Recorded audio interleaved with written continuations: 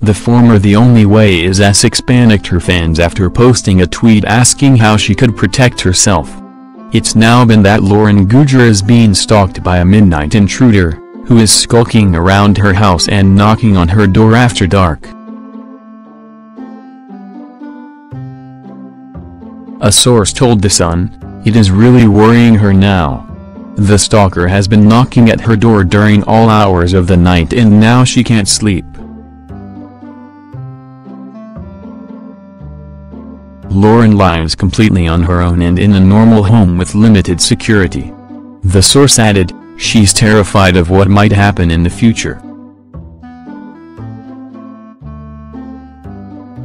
Lauren that she wanted to know what weapon she can legally carry as she has been getting a. The tan line owner wrote to her 1.35 meters followers, "What protection am I allowed on me? Like in weapon that's legal? If I'm having a." One worried fan replied to her, "No, it's not legal. Tell the police if you're getting harassed. A weapon can easily be turned on you or someone else, so don't take the risk." Just one day earlier, Lauren alluded to strange stuff that were happening, a clue why the star might feel like she needs protection. Despite her recent brush with danger, Lauren recently said she is happy being single, telling OK! Online, "Any breakup I've ever been through, it's been the right time for me.